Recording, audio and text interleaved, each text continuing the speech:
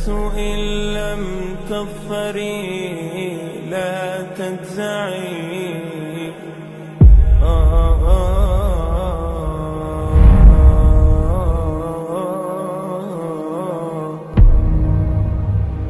يا نفس إن لم تظفري لا تجزعي وإلى موائد جود مولاك.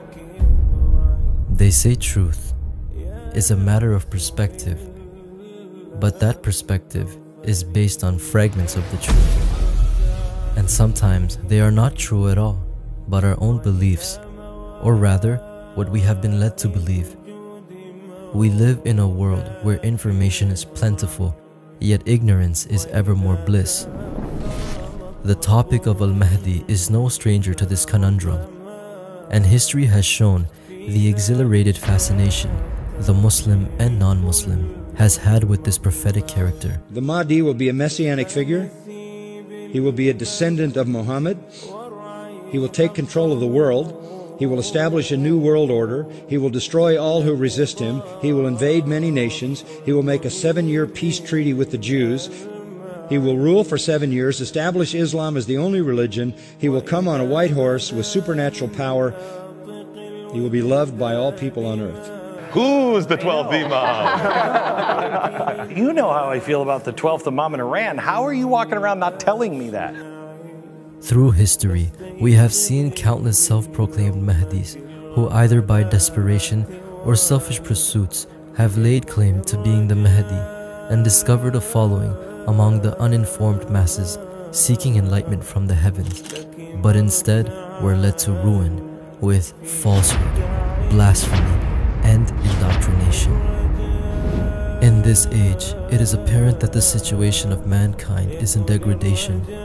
There is widespread oppression, wrongdoing, and injustice to such an extent that majority of the scholars are in consensus that almost all of the minor signs have occurred.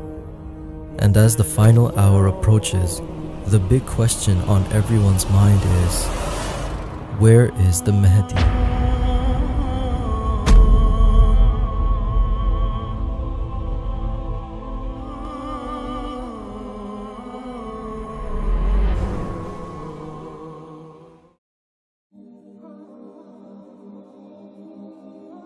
عن أبي هريرة رضي الله عنه أنه قال: إن الله يبعث لهذه الأمة على رأس كل 100 سنة من يجدد لها دينها.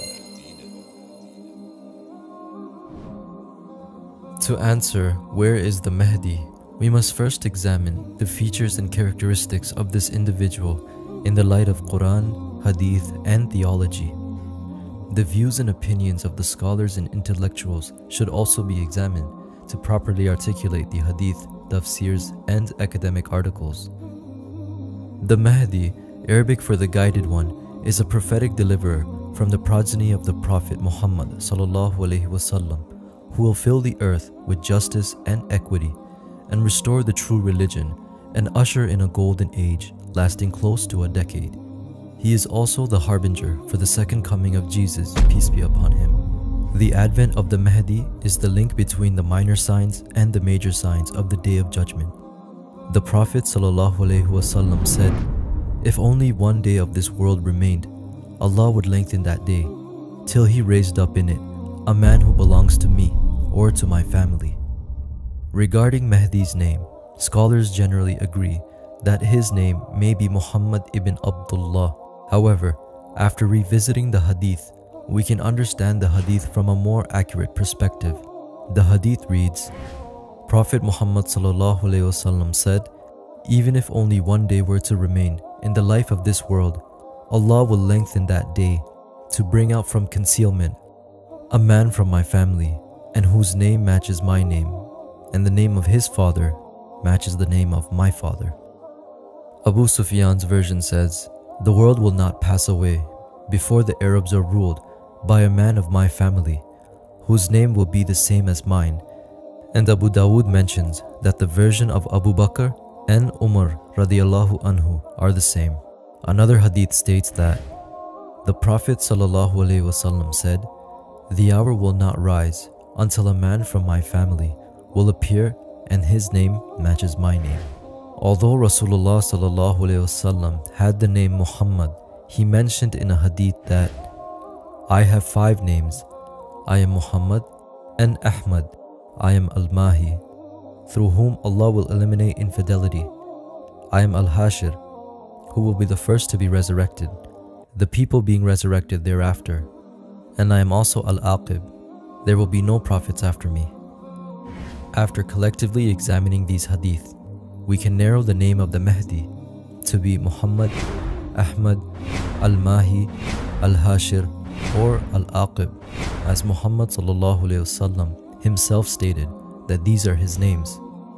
However, the general consensus of the ulama is in fact that the name of the Mahdi is Muhammad, due to the nature of the other hadiths being very specific regarding the first name of the Mahdi.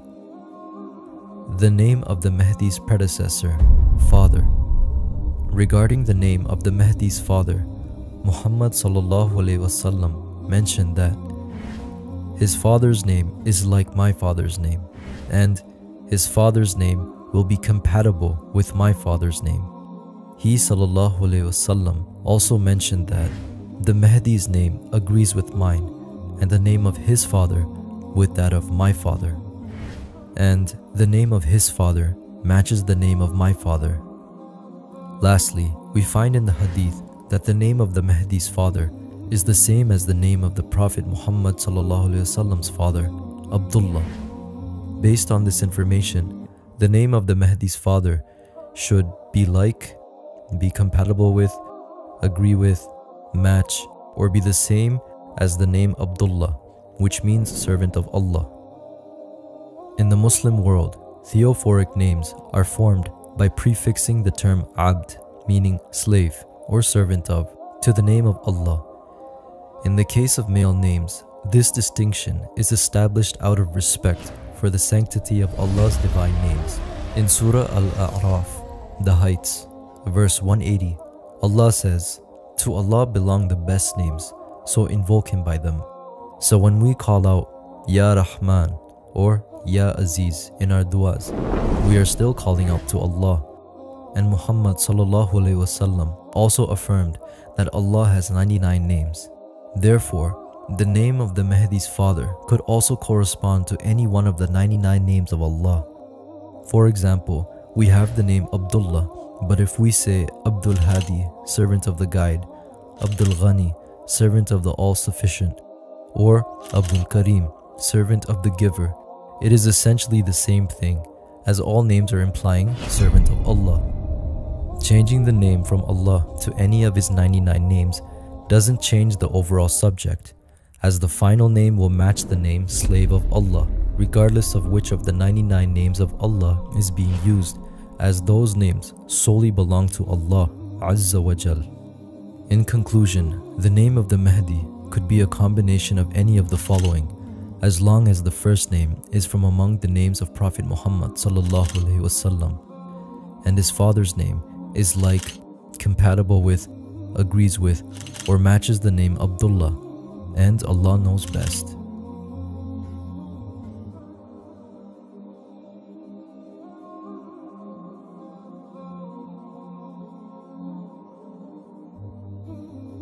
عن أنس بن مالك رضي الله عنه قال: لأحدثنكم حديثا لا يحدثكم أحد بعدي. سمعت رسول الله صلى الله عليه وسلم يقول: من أشراط الساعة أن يقل العلم ويظهر الجهل.